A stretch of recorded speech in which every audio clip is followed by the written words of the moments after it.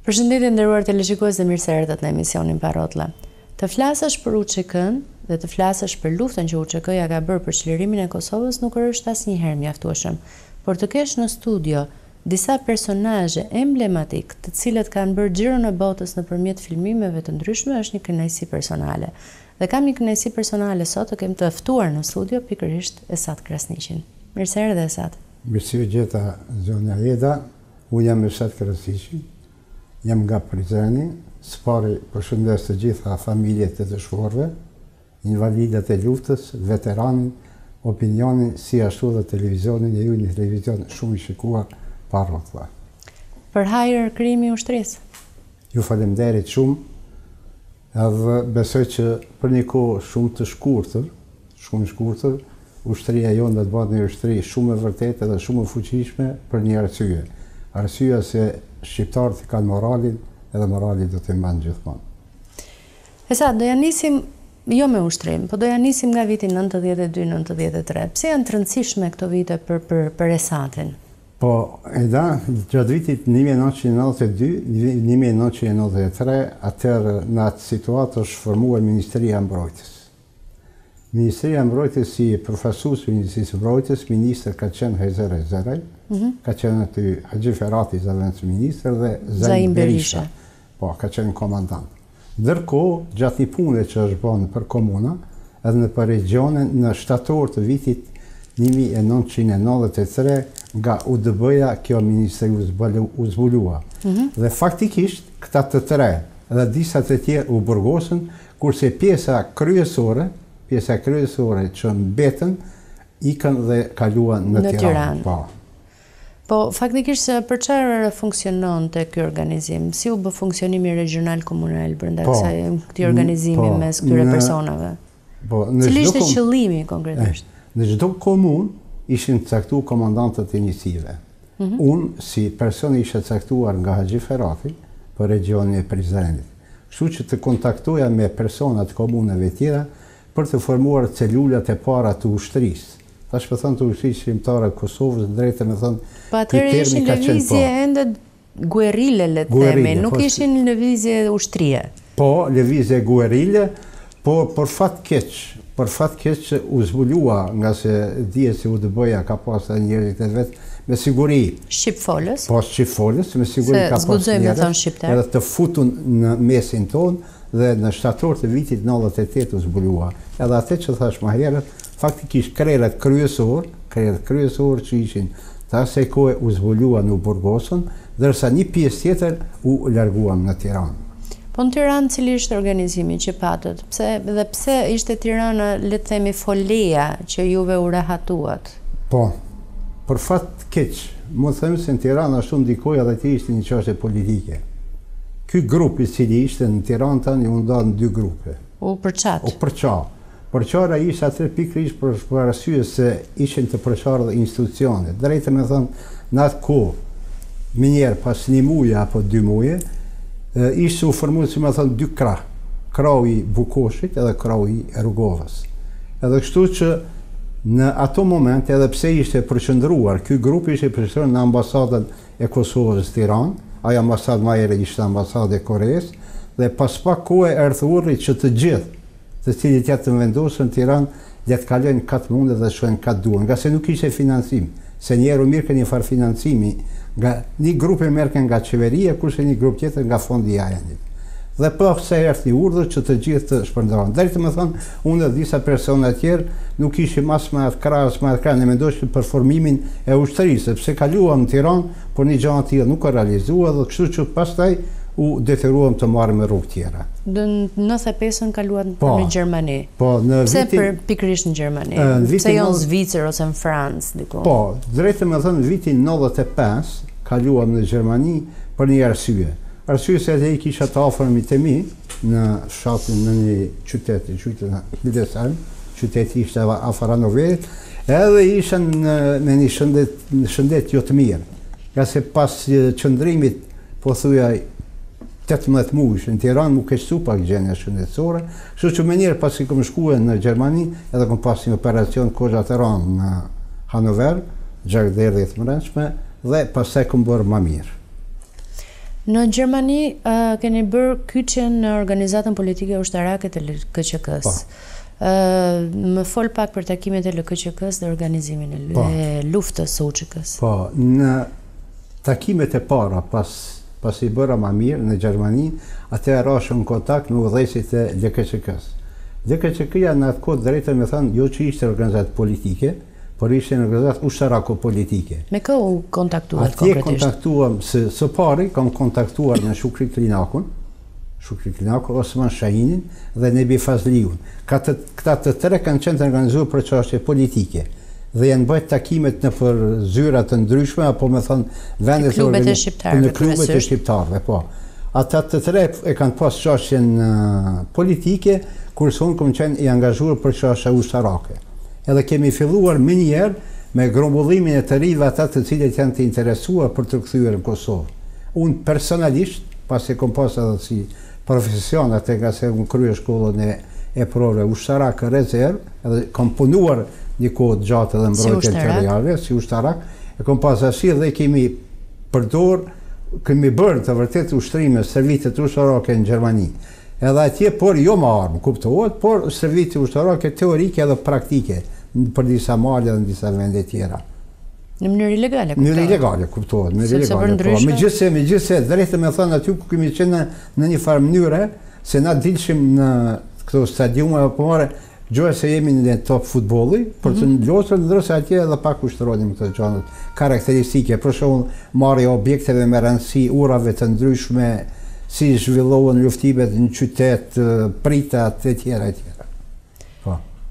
Po, në Shqipëri, gjatë qëndrimit në Shqipëria, keni ushtruar ushtarikisht? Jo, drejtë me thonë. Na gjatë qëndrimit në Shqipëri nuk kemi ushtruar ushtarikisht, gjë se ishte ndaluar atëherë për neja. Po, megjithatë ka pas grupe, po. Ka pasur grupe që kanë ushtuar. Ka pas grupe që kanë angazhuar në Surel, nuk kanë qenë të grupet, edhe në vende tjera, pikërisht atëherë kanë ushtuar dhe grupet e komandantit Gjenxhezar, që s'bën pa përmendur, Adem Jasharit, të cilit i ka pas me vete edhe fytyrat kryesore të ushtrisë shqiptare Kosovës, cilët disa prej tyre sot janë dëshmorë, disa janë gjallë. Për fat njëri prej tyre ka qenë edhe një prorë imi, nga se pas luftës u kam qenë i kyçur në agjencinë për menaxhimin e emergjencave, e ka qenë Fadil Kodra, i cili ka qenë në servitin në Shqipëri. Kur je kthyer në 98 në Shqipëri dhe ke takuar Sejdi Veselin, apo shefin e LKÇK-s, pse e takove Sejdin? Cili ishte qëllimi? Qëllimi ka qenë nga se unë kisha veç kontakt në Gjermani me udhëheqësit e LKÇK-s për perëndim. Kurse Sejdi Veseli ka qenë udhëheqës i LKÇK-s i përgjithshëm dhe për të gjithë. Për gjithë LKÇK-n. Sejdi Veseli. Edhe qëllimi ishte që të bëjmë një organizim të përgjithshëm, të fillojmë nga nalë. Në atë kohë drejtën me thonë, edhe LKÇK-ja dhe UÇK-ja kanë qenë disi jo në nivel të mirë, po diçka duke kanë pas marrëdhëna që si duhet. Kanë qenë duke ecur paralel me njëra tjetrën, po jo bashkë. Po paralel me njëra tjetrën, dhe aty u bë bashkimi, shpejt u bë bashkimi, nuk ka zgjata e komunit se sa. Edhe këti qëllimi tjetër ishte pasi unë kur erdha nga LKÇK-ja këtu, kontakti i parë që ishte me Sejdi Veselin, atëherë na biseduam që unë në ndërkohë të kyçem në Ministrinë e Mbrojtjes, i cili ishte formuar atëherë, të cilin e udhëheqte ministri Esat Krasniqi. Edhe kam qenë i kyçur një kohë, aty kam qëndruar, e kam qenë në rolin e Genishit, domethënë Genish për mobilizim. Ma të rego qëfar do të thot Genish, sepse unë nuk e flas gjuhën ushtarake. Po, Genish do të thotë se unë kam mbledh zyrën të cilin e kemi pasur, ushtarët të cilin janë lemëruar, ne i kemi dërguar në për qendra servitore. E qendra servitore në atë kohë kanë qenë në Kolsh, ka qenë Kalimashi, ka qenë Babina edhe Papaj. Qendra servitore në fillim. Këto kanë qenë qendra servitore ku janë servitur ushtarët të cilët kanë qenë në radhët e Ministrisë Mbrojtjes për ndërkohë. Ku ti tashmë ishte kyçur. Po, tash ishin.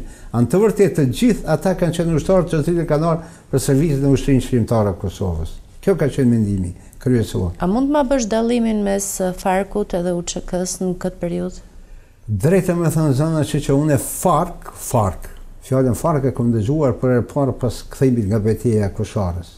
Edhe pse i kyçur unë qysh herët në këto gjëra, qysh nga viti 92-93, nuk ka ndodhur, me gjithë se këmë qenë gjitha zonat, edhe fundi beti e kërë, nuk ka ndodhur që një ushtar, kudo që ka qenë, i radhitur, kudo që ka qenë, edhe ata që kanë qenë papaj, edhe që kanë qenë babin, edhe ata që kanë qenë ku pastaj do ta lidhi me vlonën, edhe të gjithë e kanë pas emblemën e ushtrisë shqiptare të Kosovës. Kjo ka qenë shumë e rëndësishme. Nuk ka pas. Unë mu një më thosh, duhet të më thosh që se këta kanë qenë ushtarë të Ministrisë së Mbrojtjes, edhe vetë Rusë Berisha, komandanti. Ka qenë në këtë studio dhe ka diskutuar të gjithë. Ata vetë kanë deklaruar se emblema e përgjithshme e ushtrisë shqiptare të Kosovës. Kjo ka qenë. Megjithatë ndarje ka pasur. Ndarje ka pasur, po jo ndarje kush e di çfarë, me thënë ndarje kush e di çfarë, sikurse kanë përshkruar të tjerët. Nuk kanë qenë atë ndarje. Ka qenë parafërsisht se kjo që e shpjegove mes LKQK-s dhe UÇK-s? Ja, LKQK me UÇK ka qenë një kohë shumë e shkurtër. Do të me javë apo me javë. Ka qenë tjetër lloj marrëdhënie. Po. Me që ke punuar me Esat Krasniqin, me të ndjerin Esat Krasniqi, komandantin, cila ka qenë ndjesia jote të punosh me të?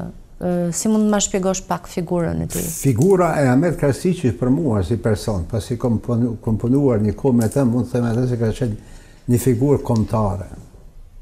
Esat Krasniqi për qëllim ka pas unifikimin e forcave të ushtrisë shqiptare të Kosovës. Po tregoj vetëm një rast, që ndërim tash nuk e kanë përmend. Dikush ishte duke punuar emblemën e Skënderbeut, garda e Skënderbeut, që ka qenë vendosur në Kalimash. Dhe ndërkohë hyn Ahmeti aty dhe thot ishin personat mu një përmend edhe emra, ka qenë Ibrahim Shala dhe Gani Buqinsa. E tha çfarë po bëni? Tha çiço djema, tha po i tha kështu, me të vërtetë. Ne tha jemi këtu çush jemi. Ushtria janë një, ajo është ushtria shqiptare e Kosovës. Dhe të gjithë ata pasi që jemi këtu, këtë mundem me u ballafaqohet me kodo që jetë, të gjithë ata të cilët janë këtu. Edhe i mendojnë ndryshe, të gjithë që dalin jashtë territorit shqiptar janë përgjegjës të ushtrisë shqiptare të Kosovës. Edhe i përgjigjen shtabit përgjithshëm të UÇK-s. Ky është mendimi personal im. A mendon që vrasja e tij e thelloi atë ndarjen mes Farkut dhe UÇK-s? Nuk mendoj. Nuk e mendoj se pas e ka vazhduar se në vend të Esat Krasniqit, pas e ka ardhur aty si ministri i mbrojtjes Halil Bicaj, i cili ka një respekt të veçantë, ka se edhe ai në kohën e vet sa ka qenë si ministër, janë munduar dhe janë bajt takime. Do të flasim për takimin në Rrotlla, i cili janë mbajt ajo. Do flasim për të.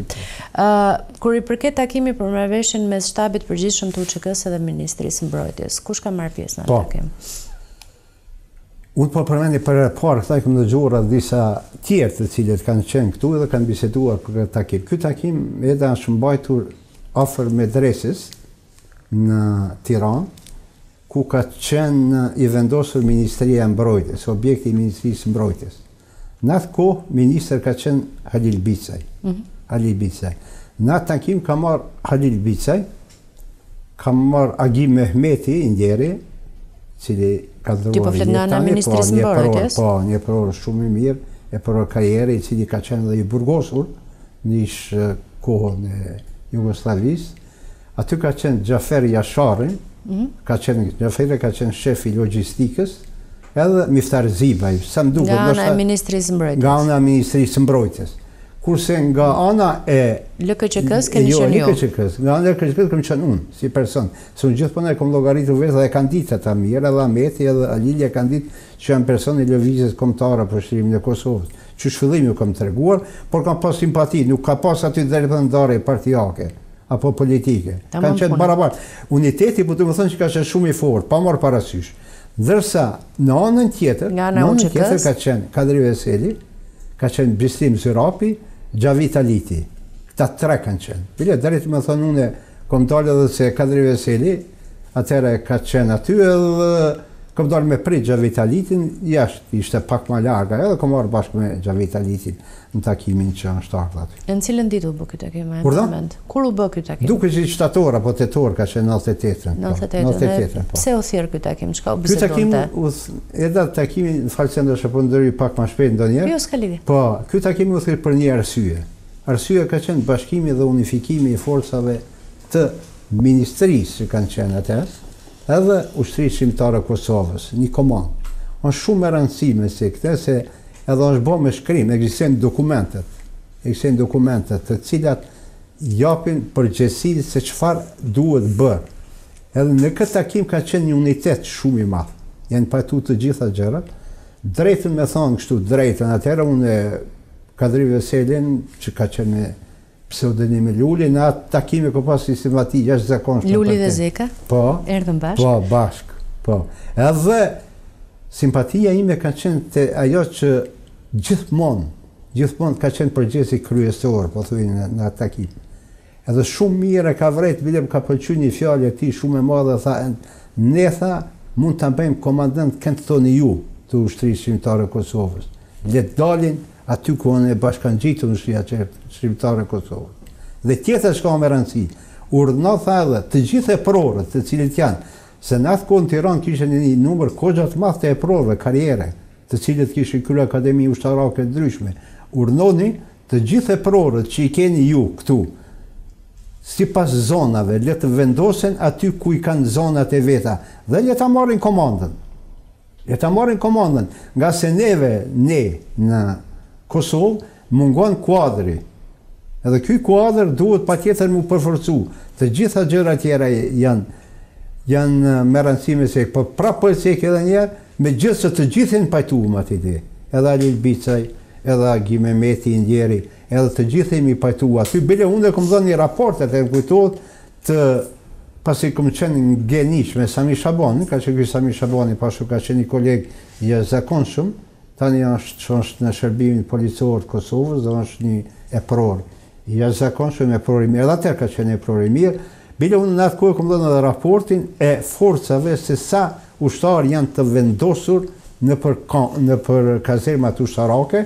Së pari Kalimashi ka qenë Kolshi, Babina edhe Papaj. Papaj ka qenë i vendosur Rusem Berisha, komandanti i brigadës 138, që ju mbrojë ma vonë, edhe tani që është ministri i mbrojtjes, që kam i respekt për te jashtëzakonshëm. Ku arriti marrëveshja? Në cilën pikë arriti marrëveshja? A pati marrëveshje në të? Marrëveshja pati, po drejt më thonë nuk u realizua në tërsi. U realizua pjesërisht, po më thonë? Pjesërisht, që pjesërisht. Nga se një numër i konsiderueshëm i eprorëve ushtarak, të cilët ishin të kyçun në këtë ministri, u larguan vetvetiu. Pse? U larguan vetvetiu nga se mendja tyre ishte se nuk ishte ndonjë aktivitet, nuk ishte ndoshta ndonjë shpresë që do të fillon kyçja e përgjithshme, një mobilizim i përgjithshëm për të arritur. Edhe një numër i tyre, një ndër ta që ishim aty na patëm biseduar atëherë bile, kam qenë unë që e pashë nuk shkonte ndoshta si duhet, ka qenë një miku im kushëriri që tani me të vërtet ka një respekt jashtëzakonshëm, Rrotlla Krasniqi, i cili pa drejt mbahet në burg i akuzuar gjë për kurrë hiç. Ka qenë Agim Aziraj, ka qenë Ramadan Gashi, Fadil Demiri, edhe një numër tjerë epror, të cilët nga ministria aty ku ishim, kemi ardhur për një takim për ta bërë që do ta keni pyetjen ma vonë aty ku jemi takuar, takimi më me rëndësi në jetën time që me të vërtet ka bërë një kthes, jo për ne po. Cili ishte ky takim? Takimi ishte me Xheledin Gashin. Që ndodhi me atë takim? Vërtet një njeri i mrekullueshëm, mu vjen sot shumë keq, vjen jashtëzakonisht keq që një njeri tjetër linjët diçysh si në arrest. Xheledin Gashi ka qenë alfa dhe omega si shqiptar e Kosovës. Ai ka qenë personi numër 1 i logjistikës, që jo vetëm që ka qenë logjistik, po ka qenë një moral për ushtarët tjerë. E kujtoj takimin e parë kur e kam bërë me të, nga saj në një orit ushtarake ka qenë jo i informuar mirë, edhe e bëm takimin dhe më thëj... Po çfarë bën ai konkretisht? Çfarë fushë ambulante? Se logjistikën, po çka konkretisht? Logjistikën, konkretisht ai ka ndarë armët, të cilët kanë qenë të vendosura në kazermat ushtarake të Vlanës, edhe të Cahanit, kanë ndarë armët dhe për zonat ndryshme, aty ku kanë shku ushtarët, që e nis nga Vlana dhe Cahani për të hyrë në Kosovë, ky ka bën shpërndarjen e armëve. Pse po e quajnë takimin me komandantin Plakun ditën më sublime të jetës? Po ditën më sublime të atij se edhe është vetimtar. për bashkimin e ushtrisë shqiptare Kosovës me njësitë të cilat kanë vepruar brenda. Cili ishte ndikimi që ai pati? Ndikimi i ishte ai se unë tregova më herët, kur në do të thërë ç'është kur është një dokument. Shumë e rëndësishme që për herë parë origjinalin e këtij dokumenti e ka djali vet Kastrioti. Se i kam blerë dokumentet origjinale. Ku ai të urdhëron që me 20 ushtar 20 vetëm është numri. Do thoni për babin. Po. Pse është me rëndësi? Pse është me rëndësi? Është me rëndësi për arsye se unë nuk e kom ditur Rrotlla drejtën e thonë. Unë disa ditë para fillimit betejës koshorës kam qenë në kontakt me Rustem Berishën. Jemi takuar në Babin. Aty ka qenë edhe Ahmet Alishani, por kjo gjë ka qenë shumë sekrete. Nëse në atë shtab atëre, shtabi që ka qenë aty ka qenë Rustem Berisha, kanë qenë Anton Çun, Sali Çekaj, i njeri, heroi kombit, burri vërtet do të tregoj një rast shumë e rëndësishëm pas takimit me Salin, Agim Ramadani, një hero, patriot, sportisti, gjithanshëm që ta ciki për pa kur nuk është se kjo. E di këto edhe zonja ati shumë mirë. Agim Ramadani, kur kom ardhur nga diaspora, në zyret e tij kanë qenë 2 revista. Ka qenë revista Çlirimi dhe buletini Çlirimit. Që këto revista kanë qenë revista televizies kombëtare për çlirimin e Kosovës. Pastaj politika ka bërë vetën se jo ka qenë në atë krah. Por para se gjithash ka qenë një komandant, një ushtar shumë i devotshëm i ushtrisë shqiptare Kosovës. E kuptoj. Nga takimi me komandant Plaku, nuk më the ndikimin e tij. Cili ishte ndikimi i tij përveç urdhrit që të ka thënë me 20 ushtarë shkosh në Babin? Po, ndikimi i tij ishte se me këtë urdhër, kur jemi nisur na për Babin, faktikisht ne jemi nisur për betejën e Kosharës. Nga se me 9 prill, në mëngjesin e nesër 9 prillit, Rustem Berisha vetë me Anton Çunin, Hysén Berishën, duke përmend patjetër këta komandant Milazi Mara e tjerë, vetëm kishte filluar sulmi në betejën e Kosharës, mëngjesin e hershëm. Kështu që ne na ka ardhur lajmi, kjo letra që ka thënë Esat në Edhin, të vërtet nuk kanë qenë 20 ushtarë, kanë qenë shumë më tepër, por su ka qenë politika atëherë me Plakut, gjojnë se 20. Se ushtarët e UÇK-s në atë kohë, ku kom qenë edhe unë i caktuar si komandant, kom qenë komandant i kazermës ushtarakët për Vllanë edhe Cahan. Njeri kom servit në Vllanë, pas e kom shku në Cahan. Jemi bashkuar me ushtarët e Vlanës dhe Cahanit dhe bashkë me 2 ushtarë, apo ndaq me thënë ushtarë, me thënë 2 njerët shumë devotshëm që kanë punuar për ushtri, e ka qenë Zet Shpera, i thoshin Zet Çopa, se ka qenë Çop, nuk i veni natë ati, me thënë, se kam shokë edhe mikë të mirë. Pas emrin. Po, edhe ka qenë Haki Drenica. Këta kanë qenë logjistikë të cilët gjithmonë kanë qenë në kontakt me Plakun. Edhe bashkë me këta jemi nisë për në betejën e Kosharës. E si ka fillu beteja tash? Do flasim edhe për atë. Po para se të arrijmë të flasim për betejën e Kosharës, do të flasim pak për stërvitjet që ju keni bërë në kazermën e Vlanës edhe të Cahanit. Po. Cilat stërvitje i keni bërë aty? Stërvitjet të cilat janë bërë në po ushtarake. Ushtarake, të çfarë lloji? Të kamësorisë më tepër, përdorimi i armëve kamësorike, po unë kom përvojë në ato, ka qenë edhe gjujtja me bomba, hullja bombave, ka qenë pastaj me mina ecet, kalibrave 60-82 mm, edhe me to kalibra kemi gjujt. Kemi po sulmin, si duhet bërë sulmi, mbrojtjen, gjujtja mbi njësit tona, me armë, do më dhe njësit i këmë vendosë pak ma poshtë dhe si gjuhet mbi armë, gjujtja në mes njësive. Të gjitha servitet ushtarake të cilat të kërkojnë një ushtri, me edhe grupe diverzante, depërtimi grupeve diverzante për të marrë një objekt me rëndësi. Këto ka qenë servitet kryesore. Në këto servite juve tashmë veç i dinit, sepse ishit ushtarak. Po, ushtarak. Po dhe ta flasë pikërisht për betejën e Kosharës. Do flasim mandej për atë. Edhe diçka që desha t'ju pyes që parë për takimin mes Ministrisë Mbrojtjes, UÇK-s dhe juve si LKQK. Për emblemën e UÇK-s, nuk ma ceke, qëfar u folë për emblemën e UÇK-s në atë takim? Zonja Eda, për emblemën e UÇK-s, asë që është, veç këmë ka qenë diskutimi, të gjithë kanë qenë një zërit, që emblema edhe të EPROR-ët që kanë qenë ministri. Ma përmende edhe të Ahmet Krasniqi që Ahmeti ka qenë absolutisht po, që ka thënë nuk ka emblem tjetër se Ahmeti kishte thënë shiqo. Ne jemi UÇK të gjithë. Gjithë jemi UÇK-ne. Edhe të fjala e tij ka qenë se mund të vërtet ndikaj si kushërin. Se Krasniqi, unë Krasniqi, kupton? Tha një. Një fisi gjon. Një fisi gjon, tha edhe kushërin, tha një, tha kjo. Se na tha pak i kemi ma lehtë, tha po burra tha janë duke luftuar në Kosovë në emblemën e UÇK-s.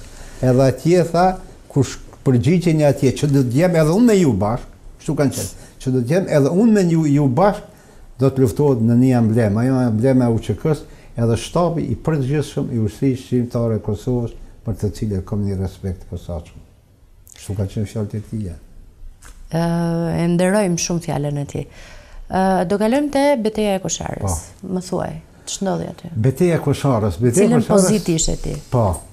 Në ditën e parë të betejës Kosharës me 9 prill, nisitet, domethënë unë, Agi Mazira, Ramadan Gashu, Fadil Demiri e disa shumë të tjerë, kemi arritë mbrëmje. Mbrëmje nga se Rustemi, si pas letrës Xheladin Gashit, plakut, rusave që kishe filluar luftimet. Rustem Berisha në atë kohë kanë qenë dikund rreth 120 apo 130 ushtarë, që kanë hyrë prej papave, ka qenë një përgatitje shumë e mirë, edhe letë se kësë unë për plasë në aspektin profesional. Para se me fillu betejë e Kosharës... Keni bërë një vlerësim situatës? Po, para se me ka qenë një vlerësim i situatës, nga se aty kanë qenë EPROR-ët me përvojë, Rustemi, Anton Çuni... Nuk kanë qenë të dy, po, Anton Çuni... luftëtar të mëngjesit. Po. Kanë qenë njerëz me përvojë të thellë, po, me përvojë të thellë, kanë pas përvojë, edhe ata shumë bukur e kanë bërë vlerësimin e situatës. E çka hyn në këtë vlerësimin e situatës? Qëllimi. Se ata shumë mire kanë planifikuar aty forcat e anëmikut, domethënë forcat serbe, edhe forcat e veta. Edhe qëllimi ka qenë që së pari të merret kazerma ushtarake, e cila e marrë nga gjitha anët në drejtim kazermës edhe nga rasa e Kosharës. Aty rasa e Kosharës do të vinë edhe pastaj te rasa e Kosharës në 13 edhe me datën 10 prill, domethënë vetëm 10 prill kazerma ushtarake ka qenë duart e ushtrisë shqiptare të Kosovës. Megjithatë zbatimi i planit operacional është bërë në 3 faza. Po 3 faza, po. Kush i përcaktoi këto 3 faza? 3 faza. Nuk arrit të 3, më bë për arsye dije. Jo, kush i planifikoi ishte pyetja. Këto plani kanë planifikuar nga komanda e brigadës. Brigadës 138, e cila ka qenë në zonë operative e Dugaxhinit, ka se brigada 138 i përket zonës operative e Dugaxhinit, ku komandanti i kësaj zone ka qenë kryeministri i tanishëm Ramush Haradinaj. Na kemi qenë në komandën e Ramushit, Ramush Haradinajt. Se flitet jo ne jo këtë realiteti jo këtu. Pra po thom, kushdo mundet marrë më ballafaquet, çdo, na parrota po flasim, kushdo mundet marrë vetëm që ky ka qenë realiteti i tillë, se unë më thon që më 9 prill mëngjes kemi qenë edhe natë vlonës së sonit në sulm Kosharë, po na kemi qenë. Na kemi orë mbrëmje. Sulmi veç ka filluar. Vlerësimi i situatës ka qenë nga personat që i përmenda. Qëllimi ka qenë që të mirret kazerma ushtarake dhe rajoni i gjerë i Kosharës, edhe pastaj kanë qenë fazat. Faza e parë, që kemi bisedu, po se me këta e promeru, ka qenë arritja deri në unik e ushtrisë shqiptare e Kosovës, faza 2 lidhja me komandën e PS Gjakovës, edhe faza 3 përfundimtare që ka qenë në të gjitha zonat për të bashkuar, por ajo interveni i NATO-s e bëni të vetën edhe përfundoi gjithçka. Te plani operacional ishte parashikuar mirë edhe mbështetja logjistike dhe çfarë konkretisht nënkuptonte mbështetja logjistike te betejë 9 prillit? Mbështetja logjistike te plani operacional parashef shumë faza. Ato janë fazat intendante, faza e veshjes, uniformës ushtarëve. E dyta është, e para armatimi. Armatimi ka qenë gjithmonë ka qenë armatimi i kamësorisë së lehtë, domethënë prej kalashnikovëve, mitraljozave e tjera. Por është një kënaqësi, më thënë ata, një gjë shumë primare që duhet ta flasim haptas ne. Po mos të ishte edhe armata shqiptare.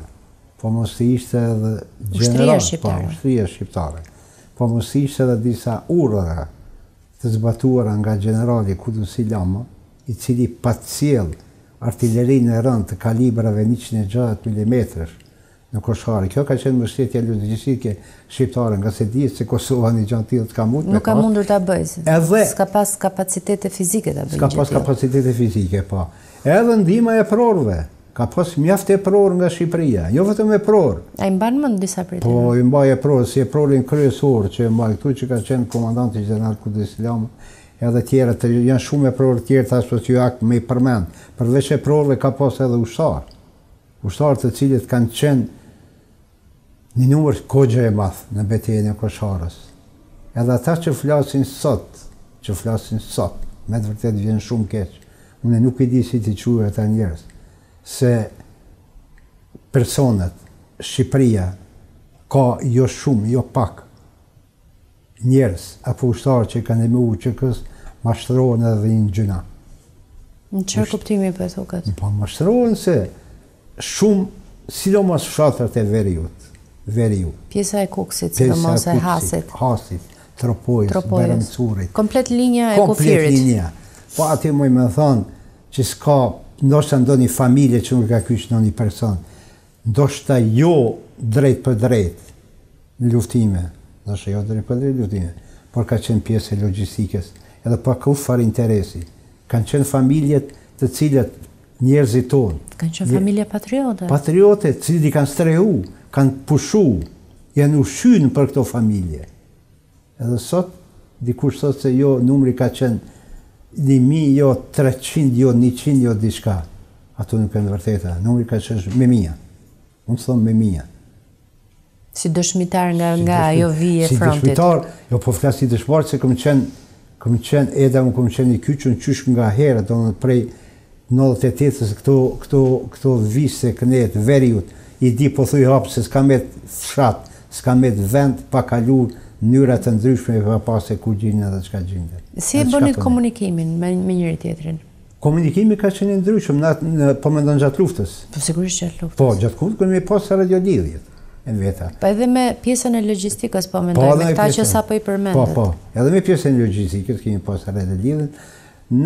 Është interesant se në Konshara kanë qenë 2 radiolidhje, kemi pas një ka qenë që ndëgjoj edhe nga forcat e armikut, kërse një tjetër ka qenë e kodume, që ndëgjoheshin me zveti. Ne. Edhe pikërisht ky ka qenë një gabim, pastaj deri do të vinte Agim. Te humbja e Agim Ramadanit. Cilët faktorë keni marrë parasysh në planin operacional të 9 prillit, përveç faktorit njeri i kuptave? Po, do t'i përmendni shkurtimisht, ta që i pari ka qenë faktori njeri. Në faktorin njeri, se përket ne, po flasë për ne, kemi qenë të mangët, si në aspektin profesional, ashtu dhe në aspektin e numrit përgjithshëm. Pse po thua në aspektin profesional, ju kishit mbështetje nga e prorët ndryshëm, në ishit ushtara karriere. Po jo të mjaftueshëm sa kishin ata. Po mendon në numër? Po në numër on fjala. Proporcione. Na kishin proporcionet, kurse ata i kanë pas në aspekti profesional, siç kanë qenë se armata jugoslave ka qenë një armatë kogja fuqishme. Ky ka qenë faktori njeri. Edhe përgatitja aty në shiqo, është më rëndësishme se këtë. Përgatitja ushtarake. Me të vërtet, tash shpesh bile kur mbjerë mend një gjë të tillë, që ty një djalosh 18 apo 19 vjeçar, apo 20 vjeçar. Që s'ka prek ndonjëherë pistolet me dorë, jo më kalashnikov. Jo, pistolet bile pistolet kësit lojnave nuk e ka pasur në dorë. Apo kallashin dorë i cili nuk ka ditë ta vendosë edhe karikatorin. Mjaftonte 1 orë apo 2 orë, ta mësoj ke komandant gati jam, unë muj me shku me janis me luftues, se unë mësoj me vu karikatorin. Kjo është një moral. Pjesa e 4 është kjo që i takon kësaj përgatitjes morali. Me të vërtet po mos ishte morali. Në shumë i lartë. Qëllimtare do të ishim ne shumë larg. Se nga se shumica atyne kanë qenë pa përvojë. Edhe në atë gjendje me ardhë që me të vërtet aty po keni pasur edhe faktorin kohë, edhe faktorin material. Faktori kohë, shiqë, atë faktori kohë po nisemi këte. Gjatë betejës Kosharës, për mos me humb kohë, njësitet logjistike të papave, që janë ka qenë vendosur, municione kanë vendosur gjithmonë para. Do më thënë, deri kufin, ku ka qenë kufini, aty kanë vendosur municione se kanë ditë që do të vazhdojnë. Edhe nuk ka pas problem. Po furnizimi përgjithshëm, para këtu falenderu, depove, ushtarake, shqiptare, të cilat kanë ardhur me kamiona, me tona, armatim, municion kalibreve ndryshme, minat ndryshme e tjera. Nëpërmjet rrugëve të ndryshme. Nëpërmjet rrugëve, po, nëpërmjet rrugëve të cilat dihet. Kryesisht nga Shqipëria. Po. Që pa ndihmën e Shqipënisë? Jo. Nuk do kishte mundur ndodh. Unë po tregoj vetëm një rast. Në 21 maj, e ndëgjoj në radiolidhe një komunikim në mes të komandës së Nishit, edhe komandës ushtarake e cila vepronte në territorin e Jonikut, domethënë me njësitë serbe. I thëke ose Kretë ose Kurgja. Pse ose Kretë ose Kurgja? Se qëllimi ishte i tyre, qëllimi ishte do të vi pak më vonë aty me t'regu rastin pse, qëllimi ishte të merret kazerma ushtarake. Ka se nuk ishte ndodhur në historinë e tyre, ata si mendojnë se një ushtri shqiptare Kosovë mund t'ja merr kazermën, ku me 9 prill, kanë qenë vendosura me 8 prill, të vërtet ushtrit e tyre që po ta shefa kazermën ka qenë hotel, si jo kazermë, ka qenë me gjitha kushtet profesionale, qoftë ushqimit, veshjes, mbathjes, komplet ashtu siç e kanë pas ata.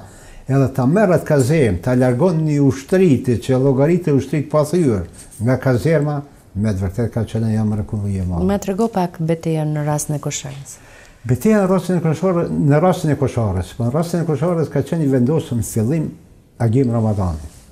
Një heroi i kombit tani me 9 prill. Unë në atë kohë bashkë në takim me Rustem Berishën dhe me Nesim Radinën isha diku Kapandeshin, me njësitë që pa të marri vendosën Kapandeshin. Ka ora 1 apo 2 e natës, me datën 11 ka qenë, po 11 apo 12, mos përzihen datat, thirr Rustem Berisha, komandanti i brigadës, dhe Nasimi tha sa dush me shku në rast Koshorës. Nuk e disha pse. Të vërtet e kuptova pse, se Agim Ramadani ka pas pseudonimin Katana. Edhe në mbrëmje në 11-it, me ndërmarrjen e 11-it, Agim Ramadani në shmërar nga një snajperist sërb, i cili ka qenë e këm pa edhe vendin, diku rreth 80 metra largësi. Se a ditë këm shku në aty për ta zavendësuar Agimin. Thash mirë, po në mbrëmje gjatë komunikimit, unë si mjekra, komandant mjekra, kom pas pak mjekrën, e kërkoj Katanën, të lemërohet, por në vend Katanës të lemërohet një zënë tjetër, por jo zëni i Katanës, jo zëni i Agimit. Edhe më lidhi një farë dyshimi, por nuk shkoj mendja drejtë me thonë, që kishte ndodhe e fatkesi e rënë, që kishte rënë. Në atë kohë lemërohet dhe Sali Qekaj, veterani. Edhe e kuptova që Sali Qekaj diqysh gjatë fjallimit, por nuk donin që ta dinin ushtarët.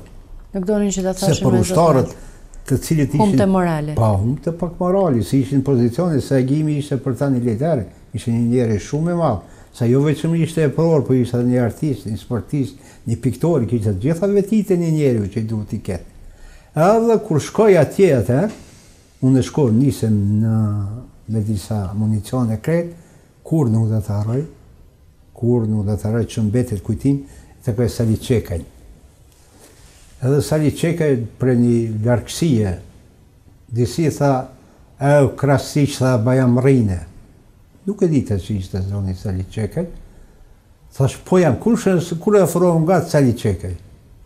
Tha Krasniqi jam rine. Tha, u morën vesh, dëgjo, shumë e rëndësina është kjo, me cek, se jo u për kanë qenë.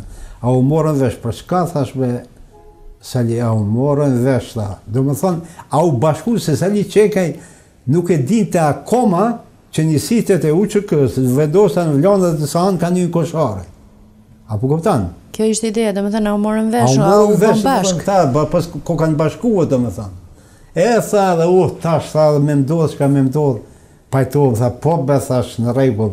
Tha erdhët e sa thash po, pra erdhën prej Vlondës e Sahanit. Thash jam i lirë, po shkotha nalt në rast. Po, në rast. Kur shkova nalt, takoj nalt këtë komandant Sheqerin, Shkelzenin e dhe ushtarë shumë të mirë, edhe momenti i rëndë ishte edhe. Momenti i rëndë aty ishte Ramadan Gashje, prori edhe pyes, thash Agimi, tha tha të tregoj për Agim Ramadanin. Ai ditë më parë që tregova në mbrëmje ishte vrarë të një lisë Koxhej Gjon, Koxhej Bath, ishte bora madhe, da ka qenë borë, ka qenë burë e madhe, edhe në mes të lisit dhe burë kënë shprasia, ti kuptohet, shprasia se nuk e ka.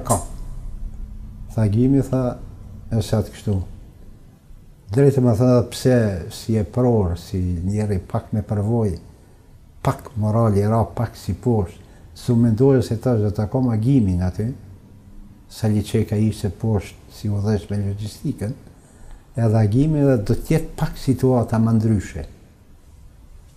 Por nuk duhet ashtu... O preke shumë. Agim, po.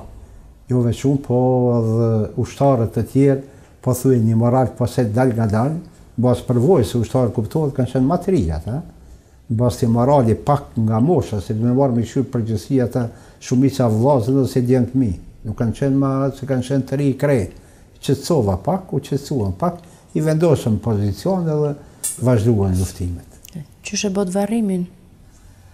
Varrimi Agim Ramadanit drejt dhe nuk më marrë pjesë, se në fillim, do të vinë dheri aty mande, në fillim janë varros në Tropoj, varrezat e Tropojës, dijet Agim Ramadanit, janë varros, varrezat e Tropojës, kjo ka ndodhur deri me 21 maj. Deri me 21 maj, të gjithë ushtarët të cilin vra në Koshare, në varros në varrezat e Tropojës. Arsyeja ka qenë dijet, që mos të bie në dorë të armikut. Mos bie në dorë të armikut. Edhe kur është bën varrimi atë Agim Ramadanit, as sa liçeket, nuk u marr pjesë, se ne edhe si e pror nuk mundi me më marr pjesë në këto varrime, u duke qenë aty ku ishin ushtarë. Duhet ishit në frontin e luftës. Kjo ka ndodhur deri me 21 maj. Me 21 maj është rasti edhe shumë i rëndë. Do flasim për rastin, po mbetemi te varrimi. Po. Varrimi Agim Ramadanit është bën atje, ka marr pjesë nuk të familja aty, një zonë e mrekullueshme e Agimit, e cila me të vërtet takomin në takimet e Kosharës ku janë. Po. Esat e përmendet disa herë 21 majin e 99-s. Pse është kaq i rëndësishëm? A është i rëndësishëm veç puna e granatimit, a ka edhe të tjera rëndësi kjo datë për të? Ka tjera rëndësi. Është 21 maj është shumë interesant, kemi qenë në zyrën e time, Milaimi ka qenë, Milaim Zeka, Ysen Berisha.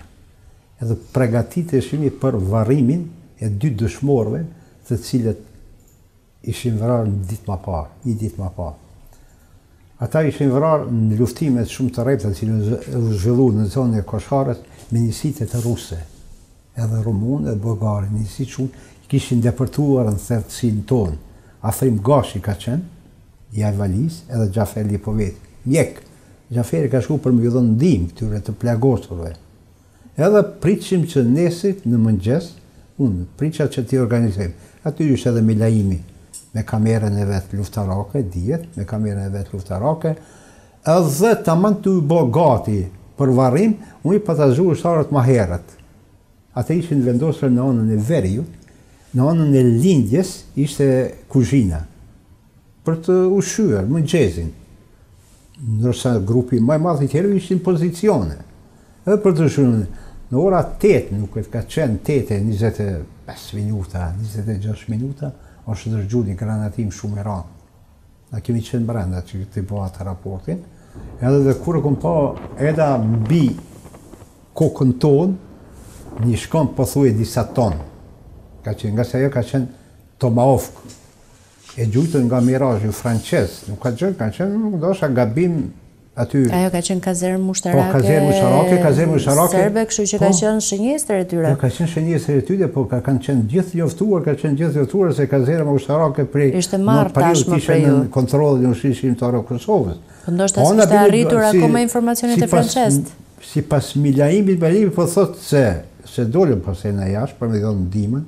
Janë incizimet që me siguri do t'jepen. Po japim, në ndërkohë. Po, Milaimi se afër kazermës ka qenë vendosur trafoja shumë e madhe, sa një tanke ka qenë. Ndosha raketa është tërhequr prej trafos. Po, raketa 980 kg, raketa Tomahawk. Por ishte mirë një ide e Milaimit, atë se Milaimi thash, kjo tash ka ndodhi. Kjo ndodhi, tha se është bë vëzhgimi, edhe që është vërtet, është bë vëzhgimi i njësiteve sërbe, e ka bë vëzhgimin, edhe ka vërejt që më tepër në atë kohë në kazermë gjindjen ushtarë. Se prej ati momenti do vëllën prej mëngjesit ushtarë nuk kyçe kazermë më.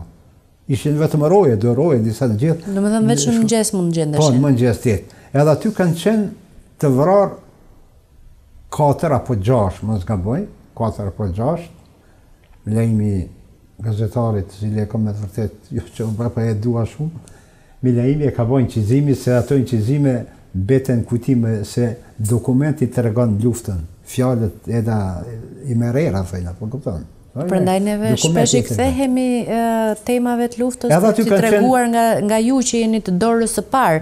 Pikërisht domethënë përjetimet edhe ngjarjet ashtu siç kanë qenë edhe jo me fjalë në erë. Po, kjo ka qenë domethënë 4 kanë qenë shumë plagosur aty.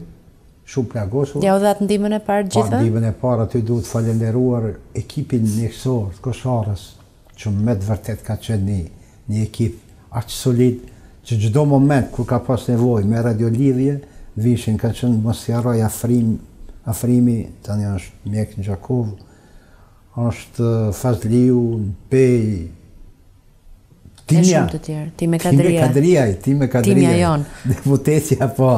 Deputetja me të vërtet kanë dhënë shumë për ushinë shqiptare të Kosovës. E çka qysh mritet ti me lidh fasha e me lidh plag? Rasisht kishte se ato momente ishte faza e parë. Edhe Milaimi tha, ishte i plagosur në kokëm që një plagosur, po drejtë me thënë njerë nuk e mora atë vesh, kur tha Milaimi mora ati tha kokë me gjakpe se pak fytyra e si flat, domethënë, po e preshoh thash. Jo më po ku më di çka, atëherë tha Milaimi tha bile ma lidhë që dorëm ishte shkok i lidhë se nuk ishte plaga e vogël e dorës, nuk ishte plaga e vogël e dorës, por tha ma lidhë për shkak të përdorimit kamerës, për me përdorë kamerën. Se tha merë kanë njerë, tha kamerën, tha se atë merë kur marë kamerën dorës, kam pasë ku po di qka me po me kamerën. Se si the merë ti kalashin e unë kamerën. Po kishte edhe kalashin e kamerën, se e thëtë shpesh, thëtë si më pa kalash, po e vërtetër se ka pas kalashin në ime, nuk o bashkë se ka pas, edhe gazetar pa kalash, pak veten e si, po është e vërteta kretë në ryshe. Milaimi gjithmonë e kam bjët modestia. Gazetari nuk mundet pa kalash me qenë me incizuar luftimi edhe diçka. Esatu, nuk e di se nuk kam qenë front luftës, kështu që është një gjë që ti prest ma thuash, jo të ta them. U po them, aja që është. Si të rroqët plagosurit nga gërmadhat? Shumë rëndë. Shumë rëndë. Sepse komplet kazerma ka qenë e përmbysur. Komplet kazerma ka qenë problem nga se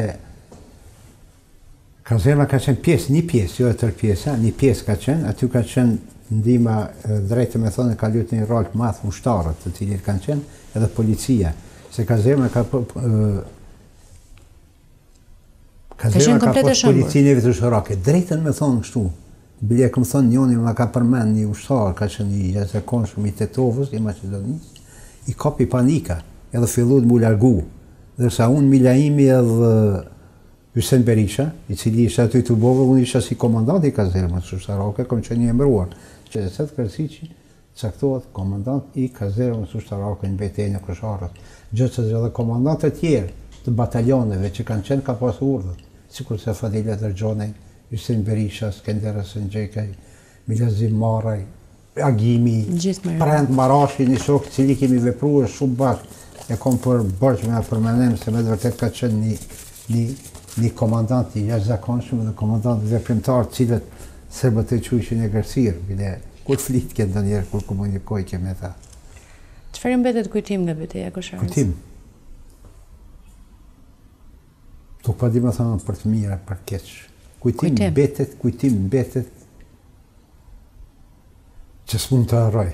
11 prilli, vrasja e Agim Ramadanit, 18 prilli, vrasja e Sali Qekajt, vrasja e një heroj, një personi shumë kontribues, Gjemal Fetau, vrasja e Abbas Thaqit, vrasja gjithë dëshmorëve që këmë varros, nga se arrove me Treugedën, nga 21 maj. Nga 21 maj dhe shumë interesant është një detalj me tregu. Ishe një ushtar Afrim Gashi, një djalë shumë simpatik nga Ivalia. Edhe aty ka qenë dhe Naim Aloku, tha, a balë tha me marë fjale në uaj, tha shurna, fol.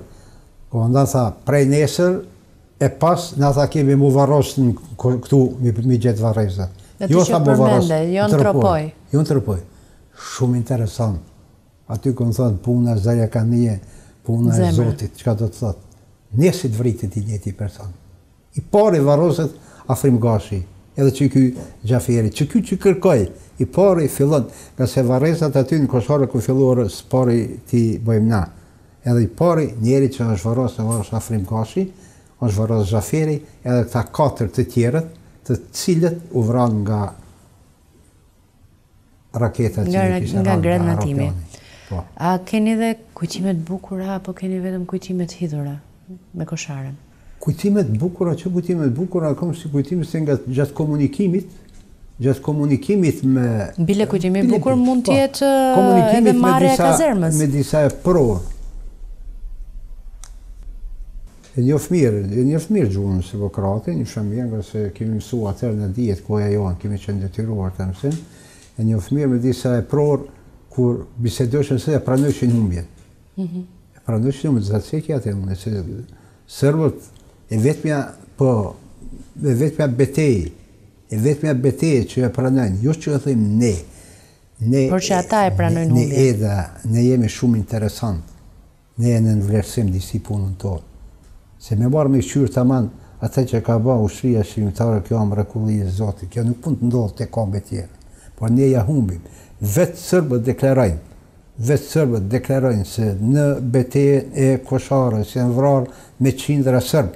Unë e kom një film dokumentarë, ka dhe me laimi ata, që 108 i pranojnë ata, i qesin ato kongët, prej Prizreni, prej këtu të këthejmë i prape tjera, po ka shumë atje për të vrarë.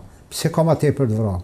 Janë edhe filmat dokumentare janë të cilët të regojnë se ata janë varrosur nga në jonë. I kemi pas shumë një ushtërije moralshme. Nuk kemi lanë na ushtarët sërbë jashtë varrimit, jashtë në tokë. Janë dokumentet. Dokumentet në cilë kemi varrosë. Jeni treguar njerëzor. Po kemi treguar njerëzor. Edhe pas lufte me siguritë se familjet e tyre kanë ardhur kanë të rejtë. Nuk i kemi lanë jashtë varrimit. Gjë që prej tyre në vra edhe rusë. Do të regoj vetëm rastin e një rusi, Bulla Vasiljević, kujtohet emri i tij, biladit mi ka vrarë 2 ushtarë, çaj rusi. 2 ushtarë mi ka vrarë. Me t'i vrarë edhe aty. Ai, kishte ardhur një muaj më parë dhe kishte shkruar letër bashkëshortes së vet, letrën e kishte në xhep. Nga se unë shkollë kam mësuar rusisht. E mora për letër me përshëndet se po thotë bashkëshorte dashur, duaj 2 fëmijë, ti pas ka pas 2 fëmijë, duaj 2 fëmijë shumë, se unë jam shumë bukur këtu. 2 që kom vrarë 2 ushtarë të UÇK-s, po nuk kishte kohë me shkujta për këta 2 që kishte vrarë atë natë. Nëse leta arriti të ne, bile kishte pas me vete bajagë të ola një $600, 3.500 rublja dinar të Jugoslavise, plot pare, nga se ata ide s'kanë pas besim të njëni tjetëri. Ata gjithmonë arin që kanë plaçkit, edhe parët i kanë vajtë me vete, se nuk kanë guzu milion kazermat ku kanë qenë qëndrua atje. Se i kanë vjedhë njëni tjetërit, apo kuptanë? Plaçkitës njëni tjetërit. Çfarë i tha Gjimishi Miloševićit për betejën e Kosharës? Po, Gjimi e din, të kanë përmendë edhe shumë të tjerë, Miloševići deklaron ka maj apo qershor. Nuk më do deklaron se ushtria shërimtare e Kosovës thot nuk ekziston më.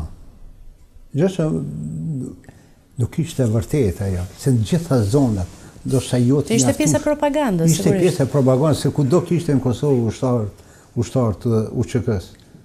Ndoshta edhe në përfund të jepot gatshëm prap kanë qenë gatshëm për luftune, bile abitim edhe njerë që manipulohet me numrin. Numri i ushtarëve të UÇK-s ka qenë shumë i madh. Po jo përmarrin vetëm këta aktiv, po, pa dhe ata që ka shërbyer logjistik, nga se ne në Koshare, ushtria nuk prodhon kur gjë, ushtria vetëm shpenzon, ushtria vetëm merr.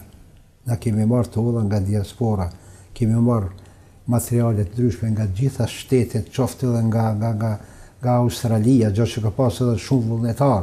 Nuk kam pas një ushtar nga Amerika, do të Dedvukaj, i cili ditën e parë, posa ka ardhur më njerë donte mu ballafaqu me ushtarët, se ka dalë do njerë mos u ngut se ka kohë ku është. Edhe kjo mbetet kujtim nga se oficerët se me pranonin humbjen. E dasha me lidhë me Gjimishin, Se Gjimi Shej e thonë shumë bukur dhe të Milošević. Zotri Milošević, ti deklaron se ushtria shqiptare e Kosovës nuk ekziston. Nuk është e vërtet. Kazerma jote, cila është e vendosur në Koshare, tani aty janë të vendosur ushtarët e ushtrisë shqiptare e Kosovës. Kufiri yt integral, që quhet i kufi i ekurt, nuk ekziston më. Prandaj kufiri yt është i thyer dhe nuk është ajo që e thuan ty. Që është ishte një moral shumë i madh edhe te ushtarët tonë. Pyetja e fundit, se koha televizive është kjo që është, mos na mbetet merak, çka kishe për të thënë për betejën e Prizrenit? Për Prizrenin flitet shumë edhe. Prizreni është heroi i Kosovës. Prizreni ka dhënë gjithçka. Edhe nuk janë të vërteta fjalët që thuhet se Prizreni ka jo 500 veteranë, jo ato. Prizreni ka me 1000 veteranë. Së pari ta them këtë. Në Prizreni janë 200 e sa ushtarë që janë dëshmorë. Jo që ka dëshmorë Prizreni vetëm Prizren, po nga Prizreni ka dëshmorë në UÇPBM, 3 janë. Në ushtrinë çlirimtare kombëtare të Maqedonisë. Ka ushtarë të cilët janë në zonën e Renjordimes dhe Renicës. Prandaj për Prizrenin mund të flasim vetëm prizrenasit. Edhe familjet prizrenase duhet t'i lavdëroj shumë. Gjatë kohës shtatorit edhe shumë është më e rëndësishme. Çdo familje prizrenase që ka qenë, ka pas të strehuar nga një familje që e largoi lufta. Vetë kanë ndetë katin e parë, ndërsa familja kanë ndetë katin e dytë. Çdo që po t'i zinin ata, do t'i qunin familje terroriste. Janë beteja e Lezit, beteja e Shkovës, Anadrinic, beteja Kabashit, beteja ndryshme ku kanë ra me dhjetra dëshmorë. Kjo është ajo për Prizrenin. Ju faleminderit shumë.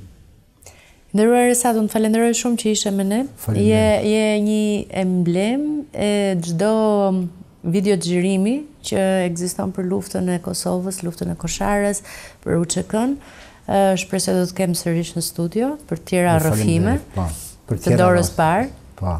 Dhe shpresojnë që edhe ata që na kanë dëgjuar të kenë marrë informacion nga kjo bisedë. Edhe ju faleminderit shumë. Faleminderit juve. Besoj që ishte kënaqësi edhe shumë mirë. Nderuar teleshikuesi, ju falenderoj shumë që ishit me ne në këtë emision dhe ju le takim sërish javën e ardhshme, sërish në valët e radio televizionit të Kosovës, sintoksore dhe satelitor. Bashkë miropafshim.